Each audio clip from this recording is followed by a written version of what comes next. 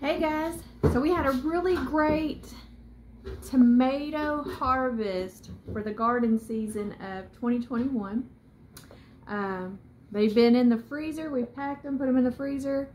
So now we're getting ready to thaw them out and make all kinds of different tomato sauces out of them. Let me give you a little sneak peek of what they look like. I got them sitting in this plastic box here so they can thaw out. Some of them have thawed out.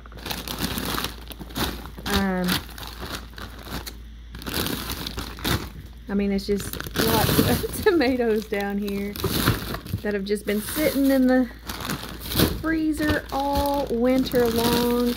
And seriously, I just want to get them out of my freezers and get them processed before the new garden season starts. So yeah, we're gonna kind of take you along with us and show y'all how we're gonna process these tomatoes from last year's garden. We've got the KitchenAid mixer here. We're just gonna mill them down to separate from skins and seeds, turn it into just the pulp of the tomato. Try to get rid of most of the water content so we can have more of a thicker sauce. So yeah, we're gonna use this bad boy, send them down through here, get them separated. And I've got some season packages here. I don't know if y'all have seen these in the grocery stores where y'all are at. But yeah, I want to try to make pasta sauce, some ketchup, pizza sauce, and some chili. I mean, really, you could just go ahead and do all of the tomatoes and add this stuff later, but, and you know, make it as you go. But I think we're gonna go ahead and make it up as we process it and can it all up in the end. That way it'll already be ready to go when we want to use it. This one's also pretty important. I didn't know if you could tell or not, but I had some yellow, quite a bit of yellow tomatoes in there as well. You definitely want to add some citric acid, but this will come in later when we start to preserve it, start to can it, water bath it. You'll need that. So let's get started. Hey guys, so we have a few tomatoes that have thawed out. What you're looking at right here is a peanut fryer. Check this out. Look at all those cherry tomatoes.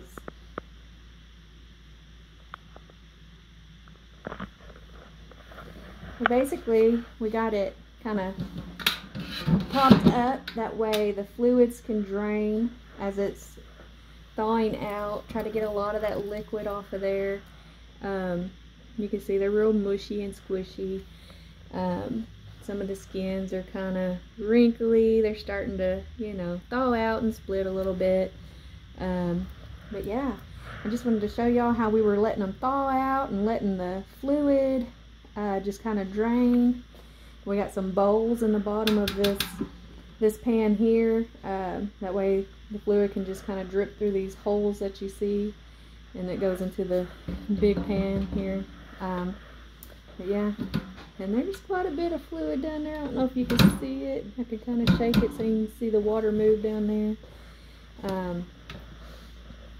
Let's see. Yeah, you can see we got the bowls down there that it's sitting on. You can see as it's thawing out, all the liquid. We definitely want to get as much liquid as we can separated from our tomatoes. That way that keeps us from having to cook it off as long. So alright, I just wanted to show y'all where we was at in the process so far. I'll be back.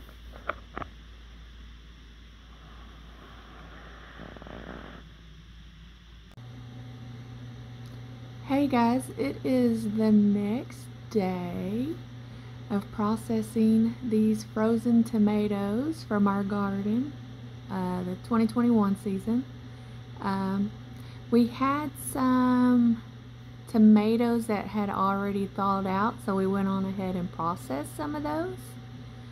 And what I mean is we took them through the mill and we got rid of the skin, seeds, and now I have them in this 18-quart roaster oven. I just bumped it up to 350 because he's not quite steaming yet. Try to cook off or steam off some of the water.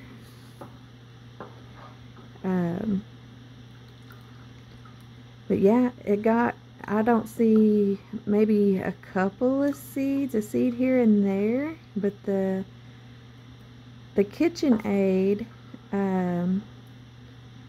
attachment kept getting, I guess, clogged up where the screen is. See, there's a seed right there, but it kept getting clogged up, so we reverted back to our old one, our old food strainer, to help process and get rid of the skins and seeds on the tomatoes, and it seemed to do a lot better, which I was kind of shocked because KitchenAid is, you know, wonderful and awesome. But yeah, I'm letting this sit here to cook down a bit. That way it'll be a little thicker. I'll show you here's the food strainer that we ended up having to use. The screen on the KitchenAid one was just clogging up on us, and so, I mean, this one clogged up too some, and I don't know, because we got a lot of cherry tomatoes, and so maybe the skins on cherry tomatoes are a little thicker. I'm not sure, but I don't know, but he seemed to work a little bit better. This one just clamps down onto the table and you do the winding, whereas the KitchenAid, you know, you plug it in, it does the winding for you. But we still got some tomatoes thawing out over here, so we're going to get these processed and finished up today as well. You can see they still got some ice crystals, so you can see all the ice in there. These bad boys have taken, I mean, we left them out overnight, and they're still, I mean, they're getting mushy, but they're still cold. Got some ice on them. But yeah, just got them in this old peanut fryer, letting a lot of that liquid down there. I don't know if you can see that. A lot of that liquid down in there drip off of them, because that's less water we have to cook off of them. So yeah, we're just letting these guys thaw out. We're going to send them through the screen to separate them from the skins and seeds, and cook them down a little bit so they'll be a little thicker, and then we will start processing as far as like what we want to turn it into: pizza sauce, pasta sauce, chili, ketchup. I even have something for ketchup. So we will do that and then can them up. We'll can it up and they should be good for, put them in the pantry shelf, be good for a year of use. So yeah, I was just really ecstatic that we had a good tomato harvest this past summer, and you know, I just need to get them taken care of before we get more tomatoes this coming up garden season. So stay with me, I'll show you some more.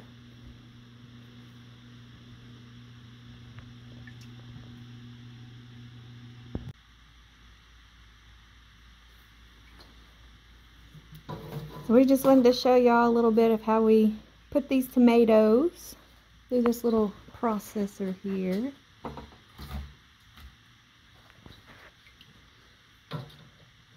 Stick them up in the top, mash them down in there, crank the wheel.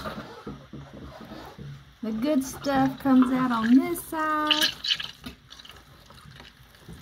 The pulp comes out on this side. And as you can see, that's the skin and the seeds that are coming out. And then here is the good stuff. It takes all the seeds and skins off. You might see a seed here and there, but anyways, that's how we're separating our skins and seeds from our tomatoes.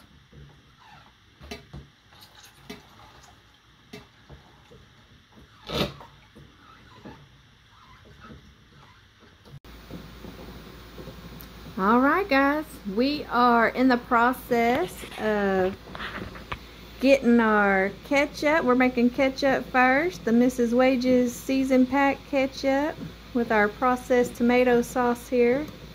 We got our jars heating up so they can sterilize, and pretty soon we will be putting our ketchup into those jars, and we will get them processed and ready. I got my lids and rings back here warming up. This guy here is boiling good. Turn him down a bit. But yeah, here's what we got going on. The Mrs. Wages crate ketchup.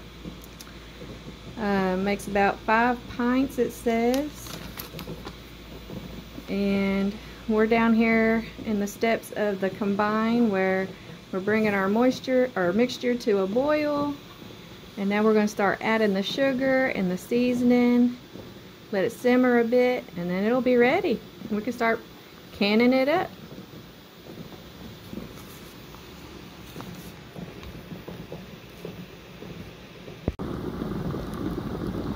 Alright guys, we're ready to fill our jars up. So, we got our ketchup in the pan ready to go. Our jars have been sterilized. We got our lids and rings ready. We're going to load these jars up.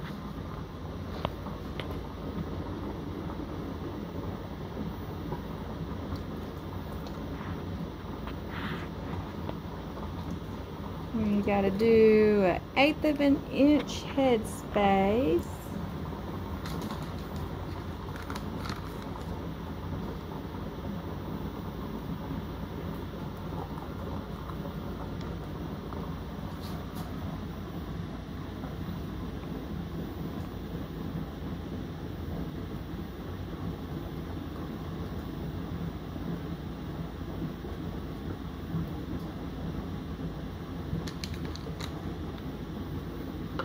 Make sure there's no air bubbles, which this is a liquid, so pretty much you're not going to have the air bubbles.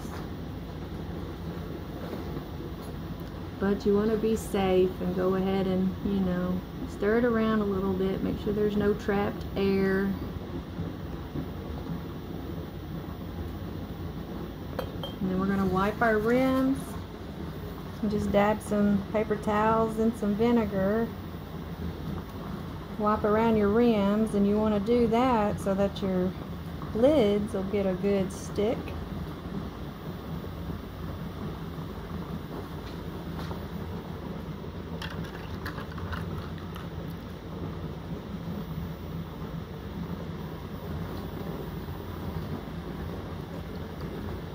And when you put your ring on, you're just going to put it on finger tight. And now we're just going to fill up the rest of our jars. Alright guys, so we ended up with 5 pints of ketchup. Now we are going to put them in the water bath canner and get them processed.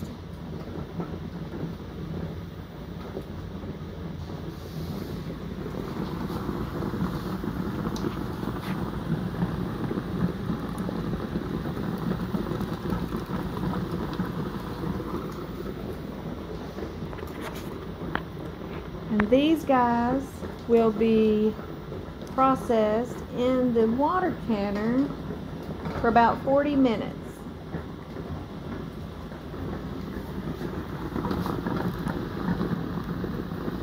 For the spacing for the 5 pints, so that they don't kind of move around. They keep them stationary because the bubbles of the boiling water will move your jars around. So we put the empty jars in there, keep them upright. We'll be back after 40 minutes.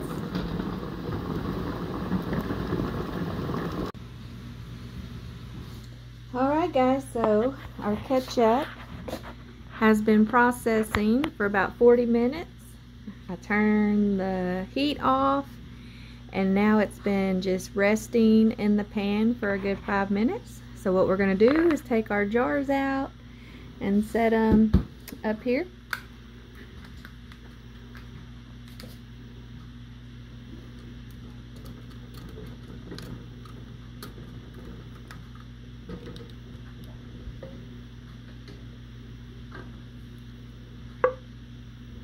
Already hearing some popping.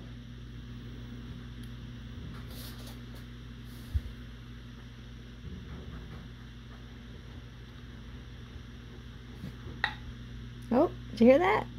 That was like instant. That popping you're hearing is the lids. They're sealing to the jars.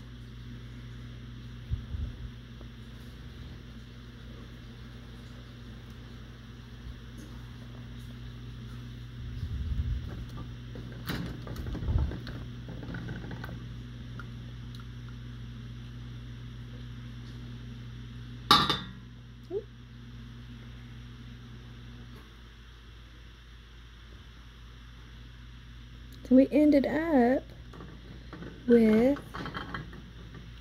5 pints of ketchup.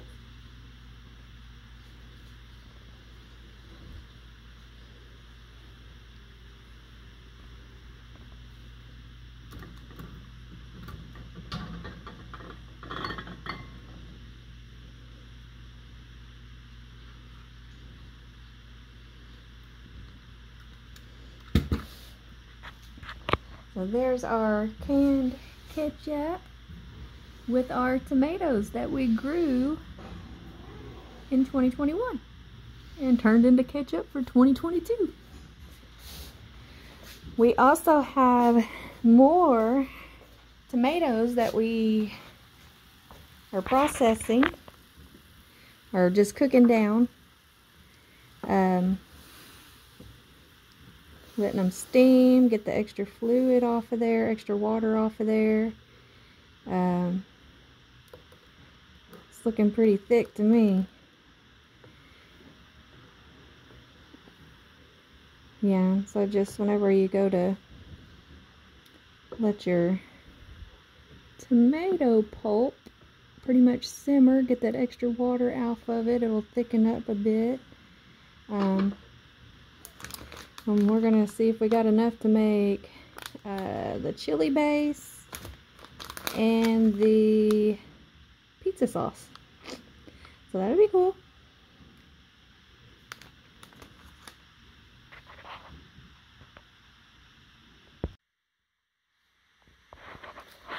Hey guys, I just wanted to come back and do a wrap up of our completed tomato processing and what we've got out of it.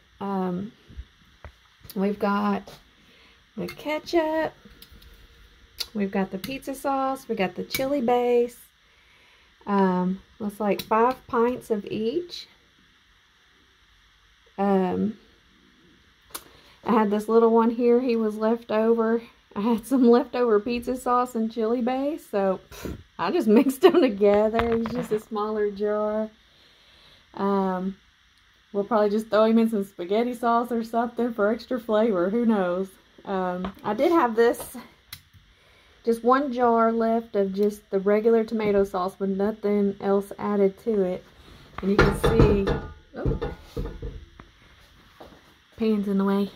You can see it kind of separates a little bit. But anyway, yeah, everything's sealed. Everything looks good. We'll take these rings off and put these guys in the pantry. Anytime you can something, make sure you put the date on it. There's been plenty of times where, you know, I canned and forgot to put the date on there. But anyway, that'll let you know all of this will be good for a whole year. So, and I'm sure we will use it before the year's up. Now, ketchup's new to me as far as canning. I don't know. We'll see how it goes. Charlie said it tasted more like barbecue sauce, so that's cool. We'll use it though. Oh, I'll show y'all our pantry setup here. He built this.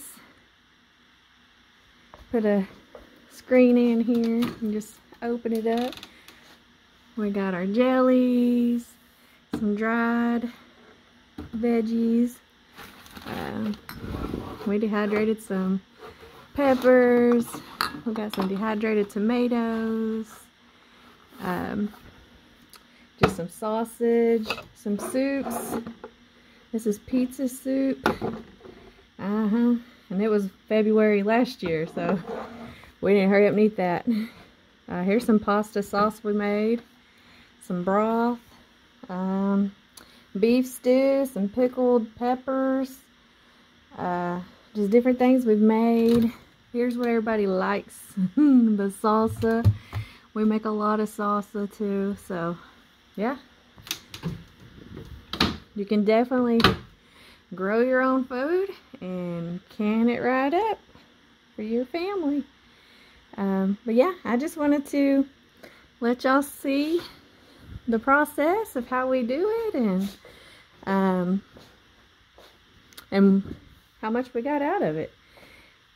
All those tomatoes we grew that we couldn't do nothing with, you know, just threw them in the freezer and canned them up. Made different sauces out of them. I mean, there was tons of tomatoes. I even gave tomatoes away. I ate a lot of tomatoes fresh. Lots of tomato sandwiches. Still had lots of tomatoes left over. So it was a really great tomato year last year. One thing I did notice, we had a lot of cherry tomatoes. I think I'm going to try to do more slicers. Some more bigger, meatier type tomatoes. But anyways, there it is. Any questions or anything, shoot me a comment down below. Otherwise, I will catch y'all on the next one.